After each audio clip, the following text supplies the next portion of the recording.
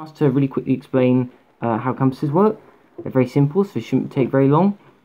Compasses have an arrow that always faces north. So all you need to do is rotate your compass until the arrow that's facing north is pointing towards north on the compass. Then whatever is at the top of the compass is the direction that you're facing in. So you can see an E there, so that means that I'm facing east right now. But how does that work? Well, the Earth, if we imagine that this apple is the Earth, has a magnetic field with a north pole and a south pole.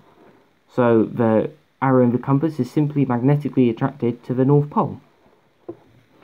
What causes that? Well, if we were able to have a look inside the Earth,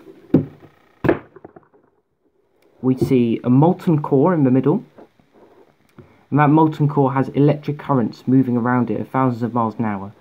And because electricity and magnetism are related, that means that the movement of electricity in the core of the Earth generates a magnetic field. Electric currents in the core of the Earth make a magnetic field. North pole, North pole. Nice and simple. Hope that explains things.